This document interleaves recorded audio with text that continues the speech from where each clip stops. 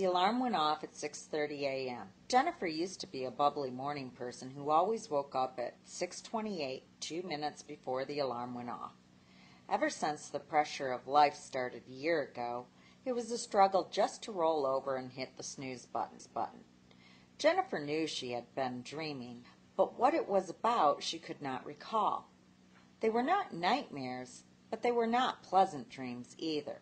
She always felt uncomfortable when she woke from this dream and knew it had a recurring theme. It had something to do with childhood or college. It had nothing to do with her real-life nightmare of work, money, sickness, and divorce. She brushed her long blonde hair from her face because it was making her nose itch.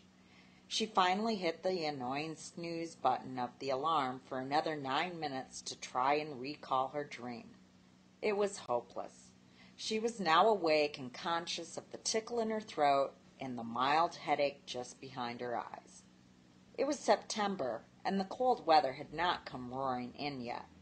Jennifer felt betrayed by Mother Nature because she thought colds were only a dead-of-the-winter phenomenon.